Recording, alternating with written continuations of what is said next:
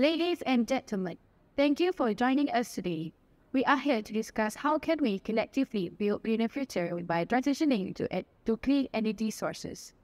And without further ado, I would like to pass the floor to our first speaker, Dr. Hafiz, an environmentalist from University of Stanford, to share his opinion.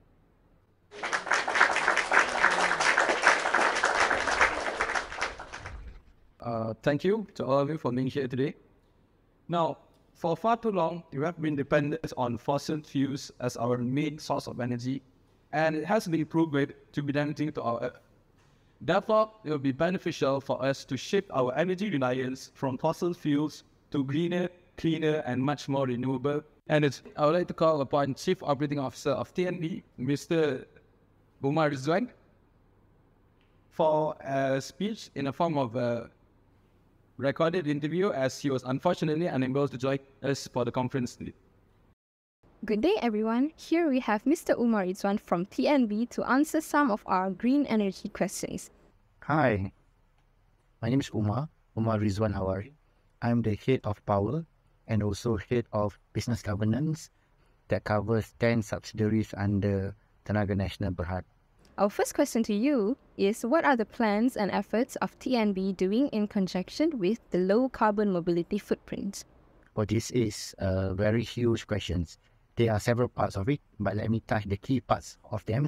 The first one is actually to reduce the usage of fossil fuel from our generation sources.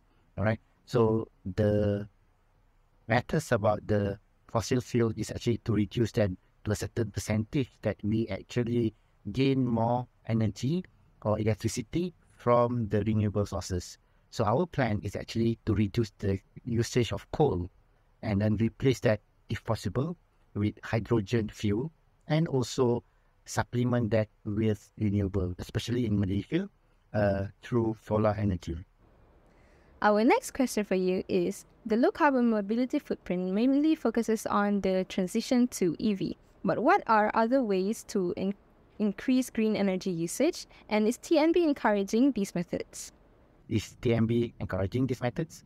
The low carbon mobility footprint does not only cover the transition to EV, but it is a key part of Tenaga initiative to actually drive, all right, to reduce the energy pollution from the ICE car. ICE stands for internal combustion engine cars. All right. So there are a few key initiatives that we are having with GAT, the highway operators, several other highway operators with the islands, that we are installing fast DC chargers for interstate traveling and also within the island. Okay. Imagine we can replace all the motorcycle in, say, Perhentian Island with an EV motorcycle. All right. So you get two benefit of that in terms of pollutions. The first one, you reduce the pollution in terms of carbon monoxide and carbon dioxide release from the exhaust of the motorcycle. The second one is the island will be relatively quiet because electric motorcycle does not produce noise pollution. Thank you very much. Thank you, Julia and Mr. Umar Ridzuan, the Chief Operating Officer from TNB, for that informative speech. I hope with what Mr. Umar Ridzuan has said, we are able to open your minds into realizing a greener future. Now, I will begin sharing my input regarding this topic. Picture wind turbines, solar panels, and hydroelectric power plants. Now, what do these three appliances, infrastructures, or objects got to do with realizing a greener future? So basically, these three appliances or infrastructures help in promoting clean energy. Now, for those who don't know, clean energy in layman terms are basically energy that's got zero emissions, do not harm the environment, and are originated from renewable sources of energy. For example, wind, hydropower, and solar energy. Non-renewable energy, particularly fossil fuels, renewable energy is much better as they produce much lesser greenhouse gases.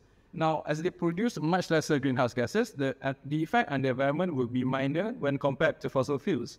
Now, the implementation of renewable energy sources makes sure that we are on the track of becoming an Earth where a greener future is guaranteed. Thank you to Dr. Hafiz for his sharing. Next, I would like to invite IR Dr. Anis from University Technology Petronas to share the idea about cleaner energy.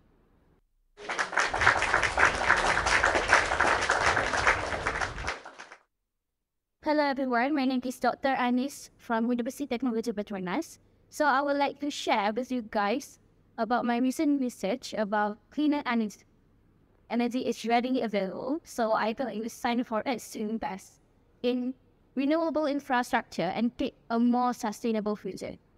Through vehicles to replace fuel stock, we can significantly reduce the emissions of air pollutants, and solar farms and also wind farms in areas with a high renewable energy potential. And we can also build or install the solar rooftop at any building or even at our personal home to create our own electricity. Thank you to IR Dr. Anis for the sharing. Lastly, I would like to invite Dr. Haziq from the Ministry of Science, Technology and Innovation to share his insight.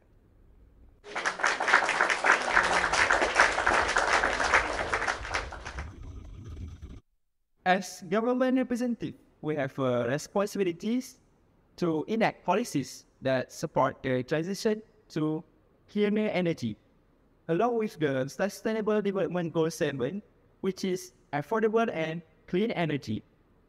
We must provide incentive for businesses and individuals to adopt renewable solutions. This can be done with the establishment of renewable energy targets, create tax incentive for clean energy investments, and also foster collaboration between the public and private sectors to drive innovation and implementation. Awareness campaigns can be conducted as a way to encourage more people to join and support the implementation to transition into the clean energy. Together, we can make a significant impact on our environment. Let's build a greener future with cleaner energy.